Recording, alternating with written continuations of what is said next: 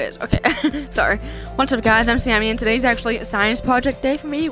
We're supposed to be telling a little bit about a kingdom and then an organism about that from that kingdom.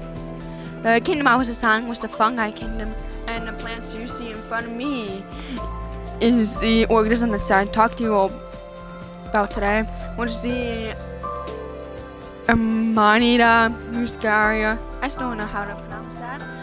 Or better known as the fly Agaric or the fly Amanita. Okay, I got it. Let's start off with the fungi kingdom. The fungi kingdom consists mainly of organisms that are decomposed in the environment. Some of them aren't decomposers, but most of them are at least poisonous. Fungi were once classified as plants, but there are two major differences that made them stand out. One, the cell walls are different, and two, the cell walls are different. Instead of cellulose that plants have, they use chitin, I believe. Now, two, they don't make their own food like plants do through photosynthesis. I'm flipping up a lot today. Sorry. Even though fungi were once classified as plants, they have more in relation with animals, as you can kind of see around me. That's not an animal, though. They have more in relation with animals than they did with plants, even though nearly none of these organisms move around.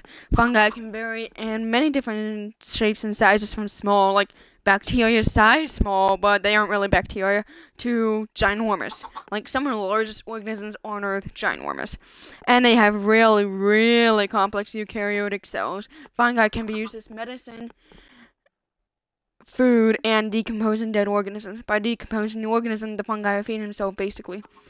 But the fly Agaric gets its food in a different way. It starts out as one of its spores, which is those white dots you see on there, on a plant, or well, technically on a fungi. And like those spores kind of fly away by the wind, or is carried by an animal, and it lands near a tree, which is usually like a birch, or that's not a pine tree, but like usually a birch tree or pine tree in the forest, and with its roots in the ground, starts to grow, of course. Like it starts growing upward first, like it starts going straight upward at first, before the like the red hemispherical shell thing. Like it's not really a shell, but like the cap just kind of expands. So it looks kind of like a tadpole, basically, after it is fully grown. But the roots are always much larger than fungi itself, of course. The Agaric's roots kind of like spread out to the roots of the tree, and that's how it gets its food. It just robs from the tree like the poisonous fungi it is. That little crime in itself is actually a physiological adaptation, but it also feeds off of deceased organisms as well, like other fungi. As you can see, the fly Agaric is usually one that's very common in fairy tales. I'm so good. Fungi, this one's usually very common in fairy tales, especially. And like other stories, like right here in Minecraft, like you can see it. It's right there. That's it. That's it. That's literally it. And so the red cap isn't usually always red. It can vary from like red to orange to yellow to brown, depending on how old it is, mainly. And then the gills are the under the cap are the stripy things you see, and then there's the stalk or the stipe that grows first above land from the spore that will landed, as I've told you before. More spores released from the gill after it becomes a not a tadpole, I was wrong before, I'm sorry, but like a tad stool or something, like a bit of a stool. And like more spores released from the gill, and that's how more spores are just carried away by the wind off to another place, or maybe right next to this mother or father. That's how more are made around the That's how more are made around the world, it's mostly in Europe and Asia. Those animals and monsters better not bother me. Okay. It may not be used for much in Minecraft, but in real life it's actually used for pest control, in some medicines, And it provides food for some insects, yes, even though it's deadly to others. And so if you were to remove them all from existence, wipe them off the face of Earth just like that, you'd be losing some pest control medicines and killing some insects. And maybe some fairy tales now that I think about it.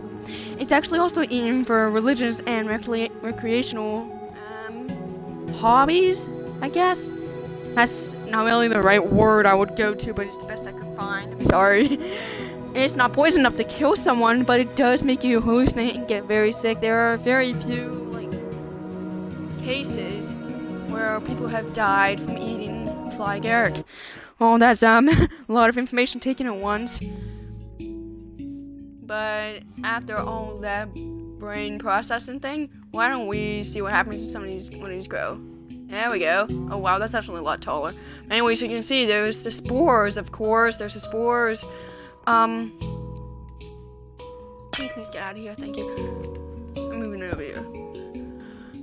Okay, so you can see that that these are actually the gills. Like most of these are the gills. It's a stalk, and then you can see where the old spores, where the newborn spores basically were. And well, that's literally it. Let's see what happens if we spawn one of these, because like I think one of these would like represent like a dead fly Agaric.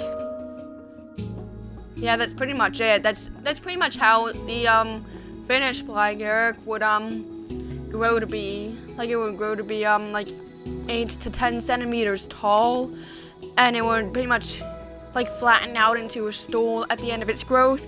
Like this isn't exactly the fly Agaric, but it's kind of like its structure kind of shows what the fly Agaric really looks like whenever it's fully grown. Except for the colors, of course. The colors are completely different. And now, for the heck of it, enjoy some mushroom cows. Hello, mushroom cows. Do I feed you these? Maybe not. Okay. But anyways, that's actually all I have for you guys today. So thank you guys for watching, and I guess I'll see you all really soon. Ciao!